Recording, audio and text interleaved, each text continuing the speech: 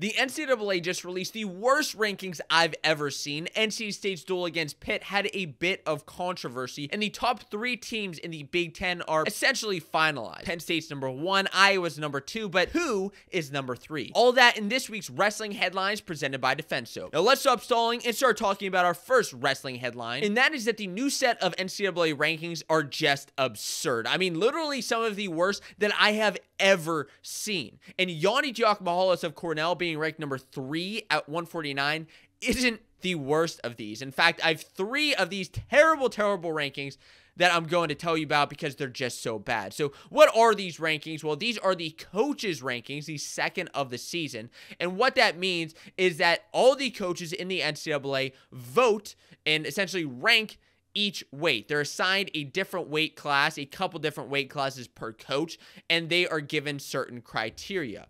First of all, a wrestler must have wrestled 15 D1 matches, so matches against D2, D3 guys don't count. They must have wrestled within the past 30 days, and then there are a couple other criteria that they're ranking on, basically how they're doing this season, and as well as their strength of schedule and their opponent's strength of schedule that they're comparing all of these things. So there was some drama that erupted on Twitter over this, with Justin Bash of Bashmania saying, you know, Matt Scouts is really frustrated when he's silent through something like a terrible coaches rankings drop. And Matt Scouts Willie replied, I've been telling you guys for years to pay no mind to them. They're terrible. Act like they don't exist. And Twitter erupted over all of this. I mean, Twitter was going off, wrestling Twitter, about all of this. So just how terrible is this? Well, let's start with one of the worst rankings, okay? At 133. And you see right off the top, Daton Fix, number 1 of Oklahoma State, Vito Arujau, number 2 of Cornell, and Roman Bravo Young, returning national champion, at number 3. Is this a joke? It has to be a joke. Well, no, it's not a joke. This is the 2-time back-to-back national champion, Roman Bravo Young, who hasn't lost a match since 2020 at Big Tens. Hasn't lost a match this year. Has never lost to either of these top 2 guys. Never lost to Daton Fix. And here we go. He's ranked number 3. There are a couple reasons why this could have happened. I'll get to some of those in some of my takeaways. One of them, I think, was maybe a strength of schedule. I don't know. I really don't see that this could have happened. So what are some of these other terrible rankings? Well, another one doesn't come until, and yeah, there's some, like, you can get into the nitty gritty of, like, well, one guy should be ranked a couple spots ahead, but I'm just talking about some of the worst ones. 197. Nina Bonacorsi, number 1. And no, I don't think that's a terrible thing. He should be number 1. Michael Beard, number 2. Max Dean, number 3, and I mean, I could go back and forth with that. You see no Rocky Elam in there, and that is because he hasn't wrestled the full amount of matches. So that's not the absurd part here. The absurd part comes all the way down at number 33. Bernie Truout of Cal Poly. Really? The multiple-time All-American, ranked number 33. Now, he does not have enough official matches. He hasn't wrestled within the past 30 days either. The last time he wrestled was at the beginning of January. And the weird thing is that he is in these rankings, though. He's number 33, where Rocky Elam, who doesn't have the official set of matches, is not in the rankings. So this one, if he is truly, like, ranked all the way down at number 33, it's absurd. I think it has to be a mistake, because that just makes no sense to me. Why Bernie Truout, who has had a pretty solid year so far, bumping up at 197, is number 33. And the third worst ranking comes at heavyweight. Mason Parris, number 1, deserved. I think he deserves that number 1 spot. Cassiope, number 2. Lucas Davison of Northwestern, number 3. And Greg Kerkvliet of Penn State, number 4. What? So, Greg Kerkvliet, he did lose to Mason Parris. Mason Parris is undefeated on the season. He's a strong winning streak. But he did not lose to Anthony Cassiope of Iowa. He did not lose to Lucas Davison, who also has losses to Anthony Cassiope and Mason Parris. I thought maybe this could be strength of schedule, but both Kerkvliet and Davison have beat Orndorff and Hilger, who are both ranked guys at this weight. It just doesn't make much sense. And so I took to Twitter and wondered, like, what are other people saying about this? Chris Pendleton said, how does RBY get 12 out of 14 first place votes from the coaches and gets that ranking? So what he's saying is that 12 of the 14 coaches who ranked 133 put RBY at number 1. So are there a couple of guys, a couple of coaches who ranked RBY lower, maybe number 2, number 3, or like so darn low that it screws up the rankings and the average and the median? Possibly. It's possible that a coach just forgot to do the rankings, and I've seen these kind of involved on the back end of this and what happens, and it's possible, and I'll get to why I think this is all kind of ridiculous in a second. Kristen Piles said of Flow Wrestling, okay, 149 might be worse. Gomez, Sasso, Yianni, and yes, Yianni being number 3 behind Gomez, I would understand because Gomez beat him. Behind Sasso, I don't get that. And also, Gomez did take a loss, so like Yianni should probably be the number 1 ranked guy at the weight. Coach Win Mahalik said, actually 197 is the worst with Bernie Truow. He's a top 10 wrestler, number 33 in the coaches rank. Goes from earning an allocation for his conference to not earning one if this happens in the last coaches ranking. And that's where things get scary for these smaller conferences. Like, I'm less concerned about RBY being ranked number 3 than like a Bernie Truow of Cal Poly who knows with the allocations for these smaller conferences, for Pac-12s, for SoCons. It's important that these guys get the rankings that they need for the allocations for their NCAA ranking and seeding and all of that. Bash said, this is just asinine. Stop letting coaches do rankings. Stop letting it happen. And I think that this is going to lead into my takeaways here, because why are coaches doing rankings? It's been happening for years. I think it's absolutely, honestly, ridiculous. Why? Well, because coaches don't have the time to do rankings. Coaches are worried about coaching things, such as training their wrestlers for dual meets, training their wrestlers for the NCAA tournament, getting their wrestlers ready for that. Why are we letting the coaches who are focused on their team and, honestly, their conference, eventually, yeah, they're worried about some of those top guys, but they don't know the ins and outs and intricacies of all these things, the little minutia. And I'm not expecting them to. A lot of coaches say the media should probably be doing rankings. Asking like Fanco Wrestling or Flow Wrestling and Intermat, Win Magazine, the Open Mat.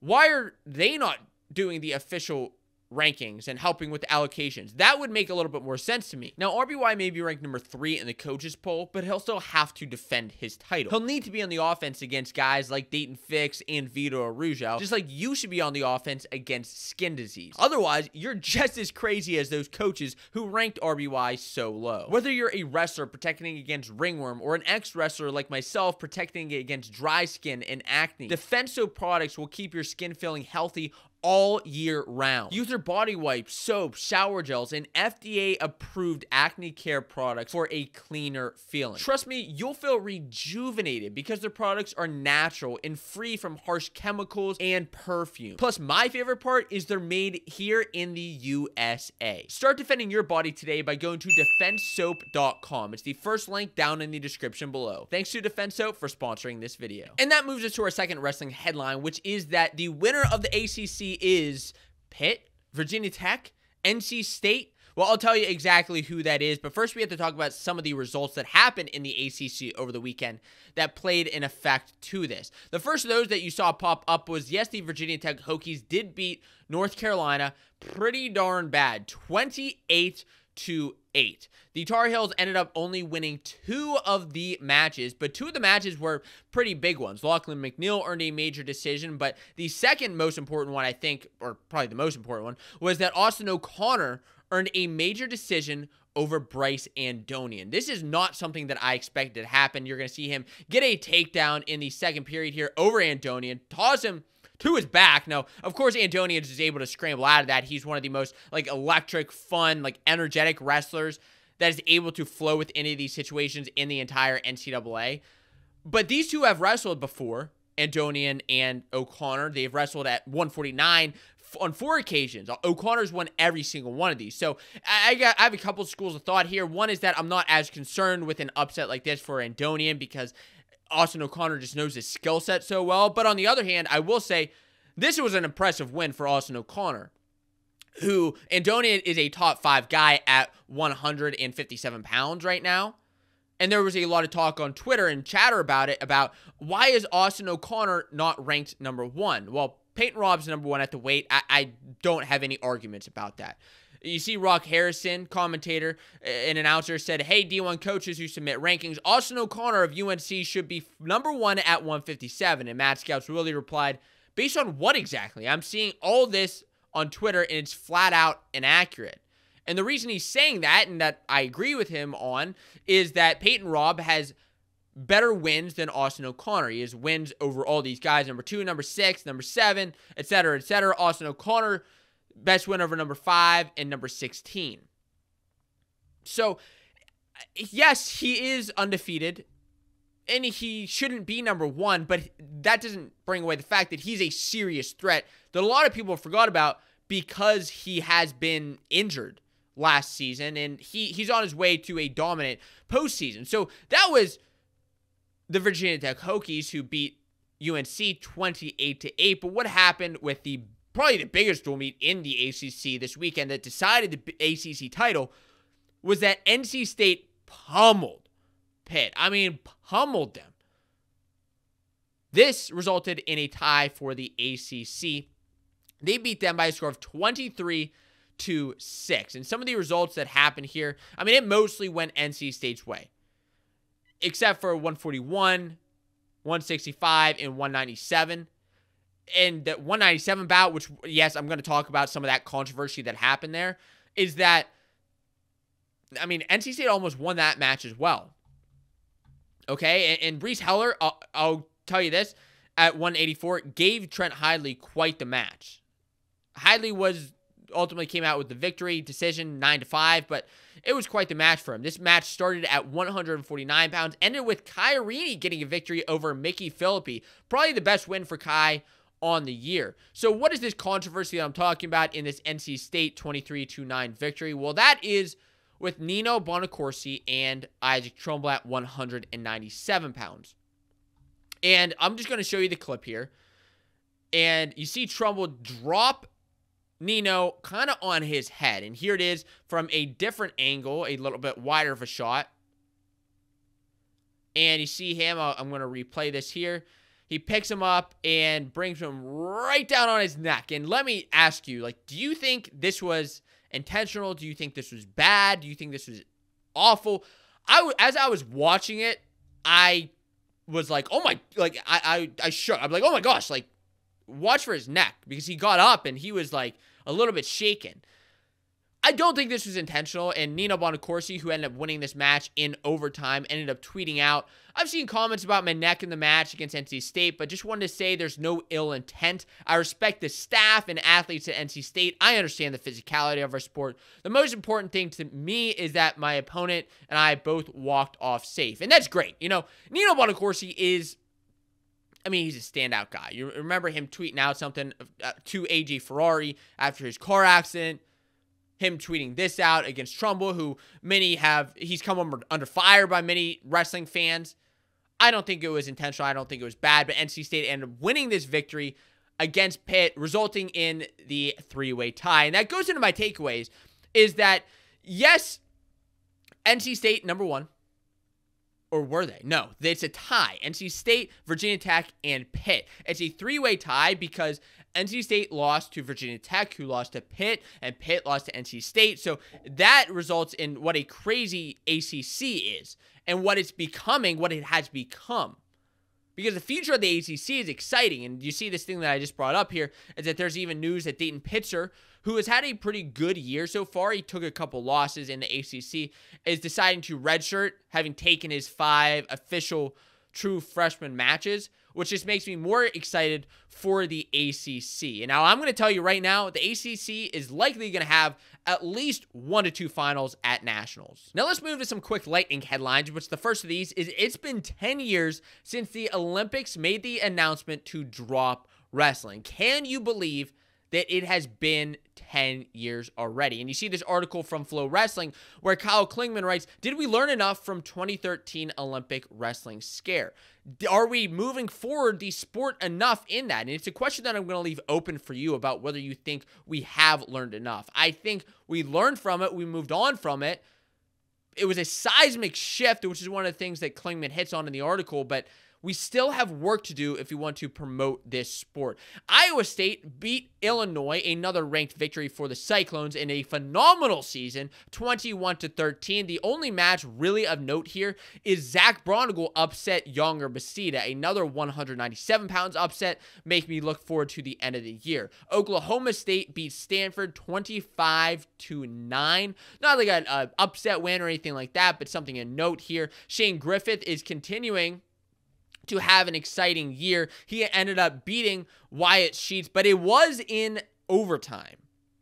The 165 pounds weight class continues to be exciting and thrilling, and just like 197 pounds is one that I'm watching. And the other Wrestling Lightning headline is that Campbell went 2-0 on the weekend with their win over Chattanooga, a SoCon we don't get to nearly talk about enough, unfortunately, 24-13. But what I'm excited about this year in the SoCon is that Campbell and App State are wrestling in the upcoming week. This is going to decide the SoCon, one of my favorite rivalries in all of college wrestling. Make sure you're watching out for that. And our third wrestling headline is that the top 3 teams in the Big Ten have been decided. This started on Friday night with Penn State earning a victory over Rutgers 33-8. They continue to roll on the weekend with a win over Maryland, who's had a good season so far. They just weren't a match for Penn State, which isn't a surprise, 44-3.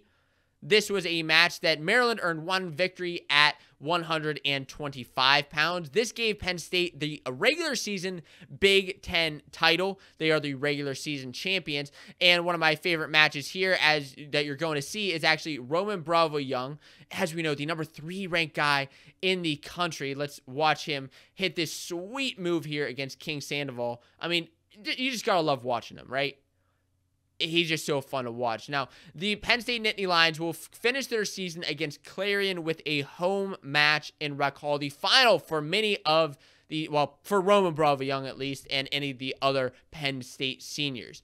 This makes us, if Penn State's number 1, Iowa is number 2 with a dominant victory over Michigan. Now, Michigan has been a team that has competed in the past in the Big Ten, but not quite so much this year as Penn State and Iowa both put a whooping on them. This was a pretty much straight up match. Spencer Lee coming back, doing what he does. Bonus points. Brody Teske earning a tech fall. Real Woods with a major decision. Max Murin getting a good victory. I mean, from top to bottom, Iowa just had a good dual meet, but my favorite was actually at 157 pounds. An upset I want to point out is that Kobe Siebrecht at 157 beat Will Lewan in sudden victory. You see him getting that takedown here, and a beautiful, beautiful move and scramble there for Kobe Siebrecht, who came out on top. The Iowa Hawkeyes go absolutely bonkers here because it was a good victory. And I talked before about Siebrecht's season in the Penn State and Iowa preview. I said he hadn't had quite that victory to put him into really like say that, yeah, he should be that one of the top ranked guys at the weight, at least top 15. And this was a good victory. This was that victory that really sets the young guy off and saying, you got to watch out for him. The other match I want to talk about is Anthony Cassiope and Mason Paris. This match, Cassiope was actually up in the 3rd period until Mason Paris earned a takedown and ended up racking up the riding time with that rally behind Win to win 9-7 over Anthony Cassiope. And as I said earlier, Mason Paris deserves that number 1 spot at a heavyweight. The Iowa Hawkeyes beat Michigan 33-8. And so in my mind, they are the clear number 2. So who's number 3? I don't think it's Michigan, but I do think it's Nebraska, who had a couple great victories on the weekend. One of them against Rutgers. The other one over Ohio State. 25-16, the Nebraska Cornhuskers beat the Buckeyes. It was an upset, and this is even without Riz Lovett, which is just crazy to me, right? It was a great duel from top to bottom. I mean, really, really was a fun duel meet to watch. The biggest match, though, of this entire dual meet was at 157 pounds. Are we seeing a recurring theme here? Watch Rob shoot in on Paddy Gallagher with 12 seconds left in the third period. He's up 5-4 here. Paddy Gallagher gets behind him, tosses Rob to his back, looks like he's about to pin him, but ultimately does not get the takedown. And this resulted in Ohio State challenging the call, and I don't blame them. They should have challenged this call. Do I think it was a takedown? No, but man, it was close. Against the #1 ranked guy in the country. Peyton Robb remains the top guy at 157 pounds. But, man, Paddy Gallagher showed here that he's got some true grit all the way down to the end of the period. The other major match here was Mikey Labriola and Ethan Smith. I mean, just a fun match of back and forth all the way. I mean, each earning takedowns, being extremely flexible and defensive on their feet. It's just so fun to watch them. 4-4 in the third period, and the match pretty much ended with this scramble that started a minute 17 with a minute 17 left in the third period. They were scrambling around. Just, I mean, you didn't really know who was going to end up getting the takedown, but a lot of back and forth, and this is what ended up happening here was Mikey Labriola gets behind on Ethan Smith, locks up a cradle, and time's ticking down with 1 second left on the clock. The ref awards 2 points. Wow. Did you think that was a 2-point takedown or not? It's just shocking to me that it was with that much time left on the clock, which is a lot of fun. Now, Labriola remains undefeated, 23-0 on the season, and one of the top 3 guys at 174 pounds. Nebraska, of course, beat Ohio State 25-16. And even with a forfeit at heavyweight, they ended up winning this dual meet. Now, they will have Arizona State next week. And, you know, the thing is with Nebraska, with a early loss to North Dakota State and NC State and their one Big Ten loss to Iowa, it may be easy to overlook them, but they just had such a exciting, propelling end of the season. Like I said, even without Ridge Love. And my takeaways here is that, yes, Penn State's #1. That's no surprise. Iowa's #2. But I think Nebraska is a top 5 team overall, definitely top 3 in the Big Ten. I think it should be Penn State, Iowa, Nebraska. And these are the Flow Wrestling dual meet rankings as of last week, so there's some changes here. But Nebraska beat Northwestern this year, Ohio State, Illinois, and Wisconsin. I wish they would have wrestled Michigan. They would lose to Penn State, just like they lost to Iowa, at least in my opinion. But I wish I could see them wrestle Michigan. And they're definitely a top 10 team, top 5 potentially. It's just hard to say whether they're better than Virginia Tech, Cornell, or Iowa State. Now, if you are excited for the postseason, make sure you hit subscribe to Fanco Wrestling. And to watch a video about how Bo Nickel got his start in the MMA, check out this video right here.